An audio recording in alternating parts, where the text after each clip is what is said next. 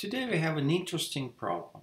And what's really interesting here is not the way we're going to solve this problem, but how we're going to analyze the solution. Because we have to be very careful when we find solution to make sure the solutions we find are actually the solutions of the geometrical problem. We have a circle here, and we also have this black square here, OABC. O is the center of the circle. And we have a point D on the circle somewhere. And we know that AD is 2, CD is 3, and we ask about the length of the segment BD. There are different ways we can solve this problem. One way we can easily see this angle ADC is an inscribed angle. And inscribed angle theorem tells us that inscribed angle has a measure which is half of the measure of the corresponding central angle. And corresponding central angle is this angle right here. This is the angle of 180 plus 90 degrees, 270 degrees. And that means the angle ADC is 135 degrees, half of that. And then we can invoke, for example, law of cosines. We know side AD, we know side CD. We can find cosine of 135 degrees. It's not a big issue. And that allows us to find the length AC, diagonal of the square. And diagonal of the square is radius times square root of 2, so that gives us the radius. Radius is not everything we need to know. We need to find the side BD, so radius may be involved into that, but there are some other things we need to find. Now, I'm not going to go into details about inscribed angle or inscribed angle theorem or law of cosines, because I'm not going to go that way to solve this problem. If you don't know those facts and you're interested, I left links where you can find more information. So, how can we solve this problem? What I'm going to do, I'm going to draw a horizontal line ED and a vertical line DF. And I'm going to call OF as X. And by the way, ED is also X. And I'm going to call OE as Y. And DF is also going to be Y. If I call radius of the circle as R, in this case OC is R, or F is X, that means that CF is R minus X. In a similar manner, we can find that AE is R minus Y. And now what we can do, we can extend this side ED until it hits BC. We get this segment DG, which is going to be also R minus X. The segment BG is R minus Y. And now we can find BD using Pythagorean theorem for the right triangle BDG. And from that theorem, we find that BD squared equals to this expression. Now let's look at the right triangle FDC and DAE and apply Pythagorean theorem to those triangles. So for the triangle FDC, we know CD is 3, CF is R minus X, and DF is Y. So if we apply Pythagorean theorem, that's the expression we're going to get. In a similar manner, if you look at the triangle ADE, we can apply Pythagorean theorem there, and we'll get this expression. We got these two equations, and what we're going to do now, we're going to add them up. And if we add them up, this is what we're going to get. Notice these two first terms on the right-hand side is BD squared. That's what we need. We will figure out what BD squared is if we find what x squared plus y squared is.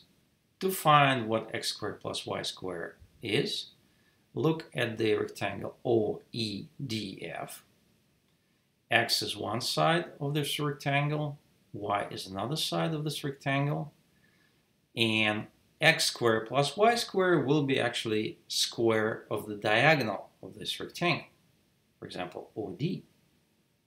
But OD is the radius. Therefore, we see that x squared plus y squared equals to r squared. And from that, we get expression for BD squared. So we will find BD squared if we find r squared. Now, one way to find r squared is by a technique I described before, when we use inscribed angle ADC and apply law of cosines, for example. But let's do something else here. Let's just handle this using the equations we already have. We have this equation, we have this equation, and we also have a third equation which is not written here, but that's equation that x squared plus y squared equals r squared. In this case, we're going to have three equations, three unknowns, and we can solve that problem. So let's start with this equation, and let's open the parentheses here. If we do, this is the equation we're going to get. Notice we have x squared plus y squared here. We know it's r squared. So we can rewrite this equation like this. And rearranging the terms, we get expression for 2rx. In a similar manner, if we take this equation, we're going to get expression like this for 2ry. Now, remember that x squared plus y squared equal to r squared. We can get rid of x and y here by squaring each of these expressions and adding them together. That's what we're going to get. Now we know x squared plus y squared is r squared. We're going to plug it in, open the parentheses, and get equation like this. This is a quartic equation for r, but also it is a quadratic equation for r squared, which we know how to solve. And if you use the formula for quadratic equation, you'll find that r squared should be equal to this. And there are actually two solutions. And the both solutions seems to be working fine because both solutions are positive. So and if you plug this r squared into this formula, we get that BD squared should be equal to this. And that seems to be the final solution. We have actually not one solution, but two solutions. And here we should ask ourselves a simple question. Do we really have two solutions here? Well, in general, if you're solving geometrical problems, in certain circumstances, yes, you can have several solutions. But is this the case right here or not? Remember our initial conversation about inscribed angle theorem, and in that conversation we said that this angle ADC is 135 degrees. And now notice that if I look at the triangle ADC, so imagine there is a segment AC drawn here. So we have a triangle ADC. In that triangle, I know two sides, and I know the angle between them. And that is really a triangle congruency criterion. That criterion says that if I know two sides and the angle between them, any triangles that I'm going to create of that kind are going to be congruent to each other. It means that there is only one unique triangle that you can generate if you know two sides and an angle between them. And that means that there's unique AC which I can generate. That AC has a unique length. And since AC is the diagonal of the square with the side equals to the radius of the circle, AC will be radius times square root of 2. And that should be unique. And that means that radius should be unique. And here I got two values. So what it means that one of those values is wrong. One value shouldn't be here. But somehow we got it here. So what went wrong? What we need to do here is to simply see how we got this answer. Well, there's two answers. We got them from this equation. How did we get this equation? Well, we took these two equations, squared them, and added together. And that's really where the problem started. We should always be careful when we square equations, because we should remember that when you square equations, you're potentially generating extra solutions, which will be solutions of the squared equation, but they were not solutions of the original equations. So how do we know which solution of this is right and which one is wrong? So obviously we can apply law of cosines here and find which one is right, which one is wrong. But we should be able to do it by just looking at the system of the equations we have.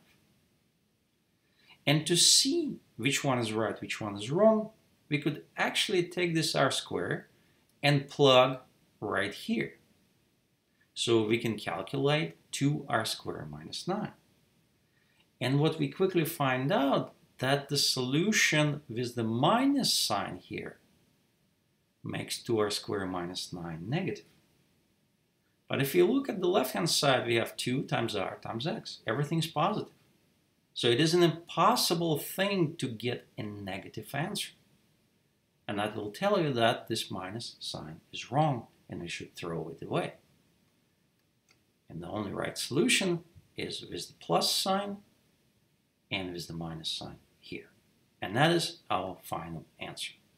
But the moral of the story is you should always check your solutions, especially if you get a multiple solutions, to see that they actually all work.